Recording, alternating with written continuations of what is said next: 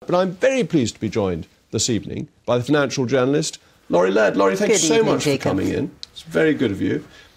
Why has the Bank of England got it so wrong, and why has it had to slam the brakes on so abruptly? But the Bank of England has it wrong in so many areas, and I think it's a little bit unfair to criticize just the Bank of England. Central bankers all over the place have got it wrong, and Jerome Powell, you've heard of him, he's first amongst equals amongst central bankers. He's head of the U.S. Federal Reserve.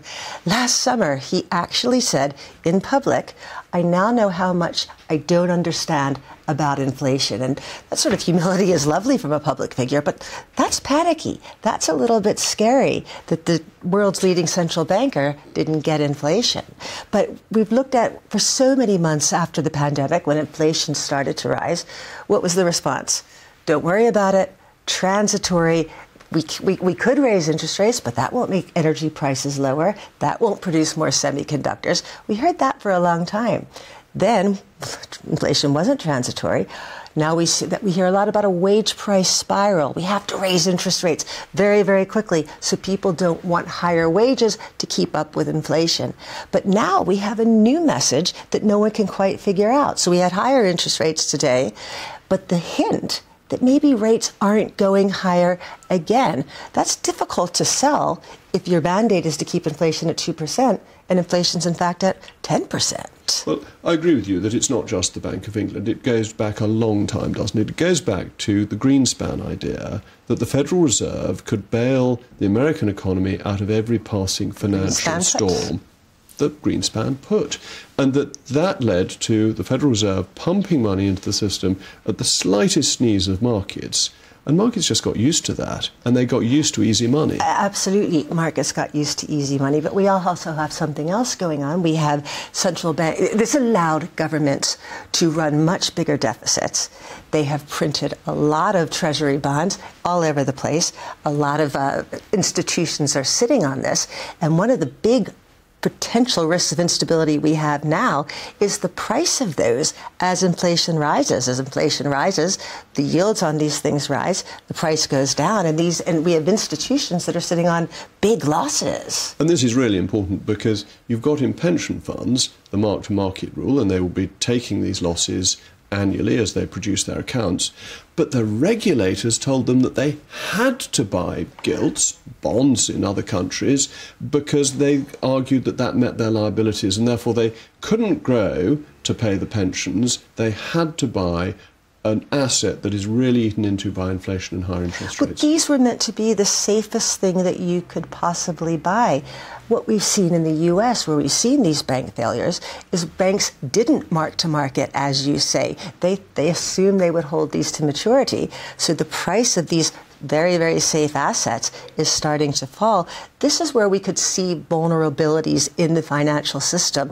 And one of the reasons the Bank of England said we could pause, the Federal Reserve said it last night, is they are concerned about financial stability. They are concerned about what may be lurking in the banking system. And when we had the problem in the UK market in September after the mini-budget with the LDIs, actually, the Bank of England had a huge conflict of interest because it lost over £1 billion, 20% of its pension fund, because it had taken on risky LDIs without realising the risk. So you've got regulators, central banks, not even realising the risks they're taking, let alone in the wider economy. Here's the most remarkable thing about that incident, and we can look back on the mini-budget era, and it's almost like a bad dream. We've almost forgot about it.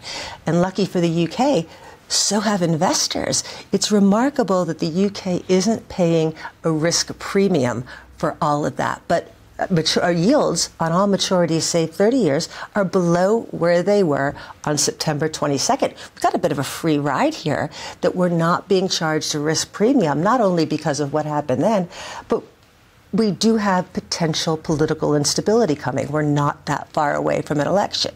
And you've got the terrible conundrum that the Bank of England was wrestling with today and the Federal Reserve yesterday, and in the Federal Reserve announcement they indicate this, that they need to tighten rates further to deal with inflation, but they need to loosen them to deal with the risk of a financial crisis, and they don't actually know what to do.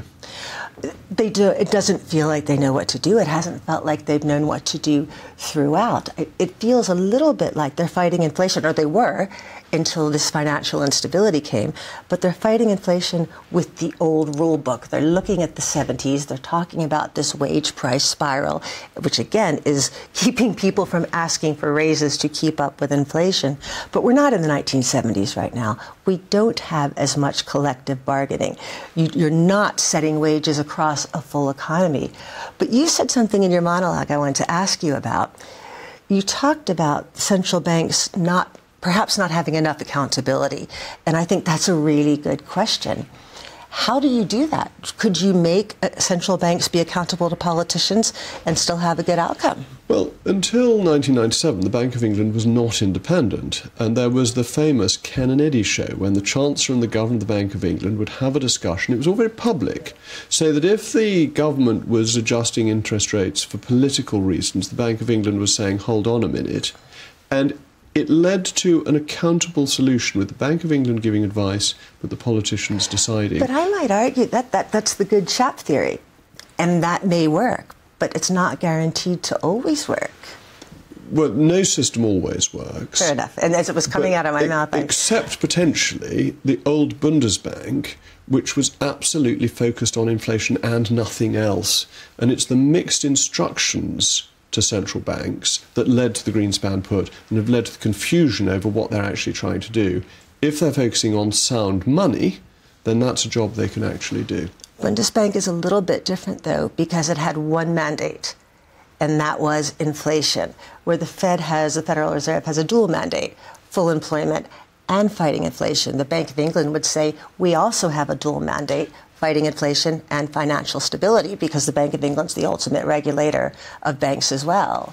And therefore this has led to a degree of confusion. Thank you so much for coming in. Your expertise is much appreciated. Don't forget to let me know what you think. If your mortgage is going up, mailmog@gbnews.uk.